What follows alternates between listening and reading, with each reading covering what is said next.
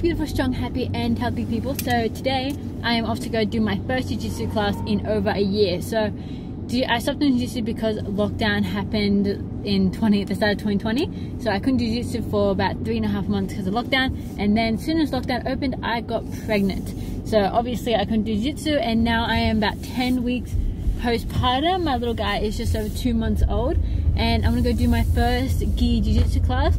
I'm nervous because I am so weak compared to what I used to be.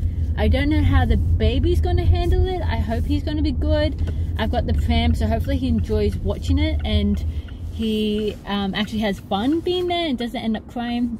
Right now he's asleep, but I think he's gonna wake up as soon as we get there. So I don't know how that's gonna go, but I'm pretty excited for my first class. I'm going to try and do once or twice a week just to get back into it and then see how my body goes.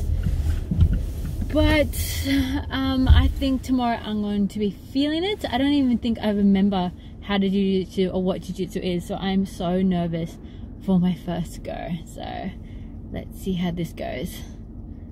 I'm heavy, I'm not flexible anymore, I've got no core strength, I'm unfit. It's just like being a beginner all over again. I really wanted to do a no-gi class because I didn't want to wear my purple belt.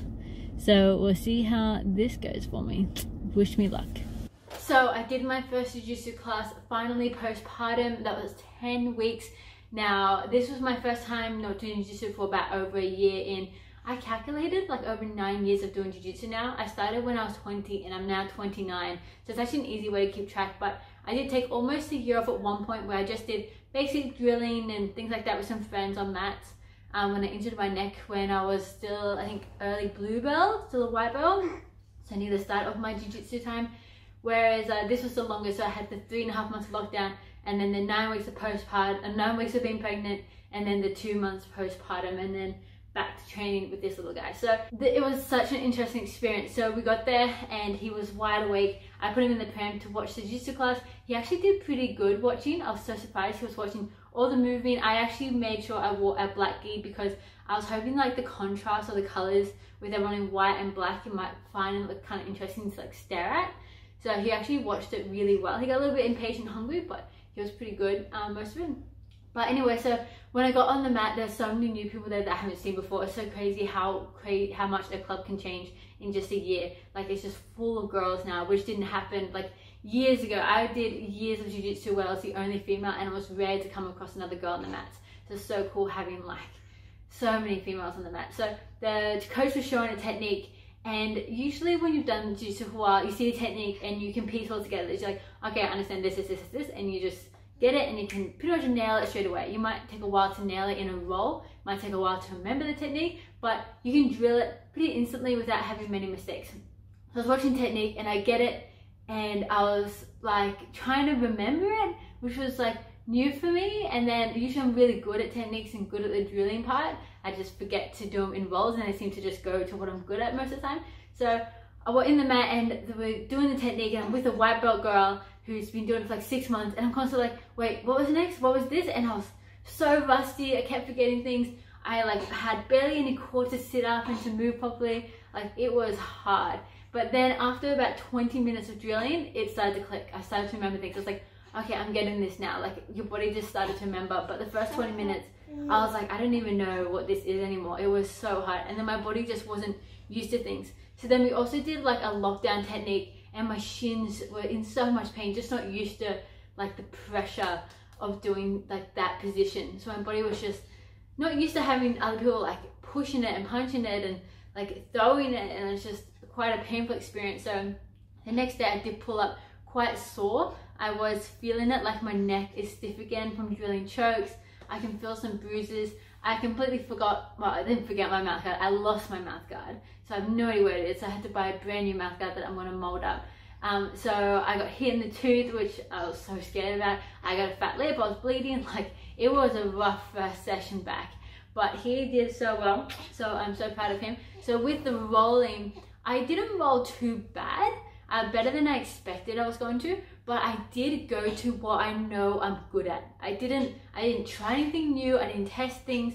I didn't go into positions I wasn't comfortable with. I literally have my technique, which is I'm pretty good at passing guard. That I don't like to brag, but that's something that I'm good at. So I was just staying on top because I know my core is still weak. So that's mainly just passing guard, getting to side control, getting to mount, and getting to armbar. So it was really annoying that a couple of times I got to an armbar position, I'm about to finish an armbar, about to finish a choke, and little man decides this is the time to start crying. So I had to stop and had to let go of whatever I was about to do, the submission was about to complete, and go and sort him out.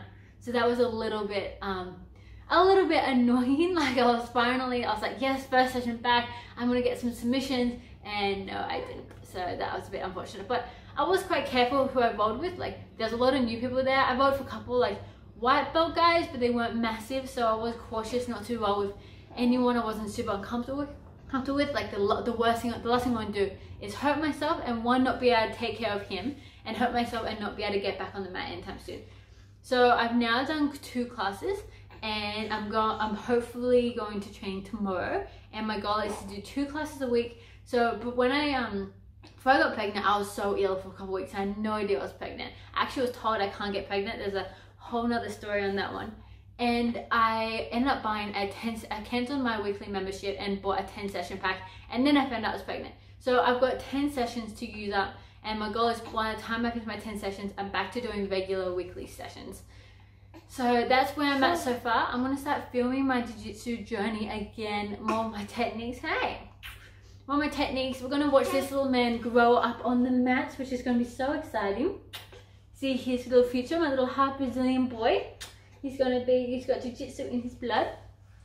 So yeah, so I'll keep you guys with my journey. Oh, baby! I'll keep you guys posted on my journey. Oh, this little man is loving this. And in the meantime, keep being strong, happy, and healthy. Baby.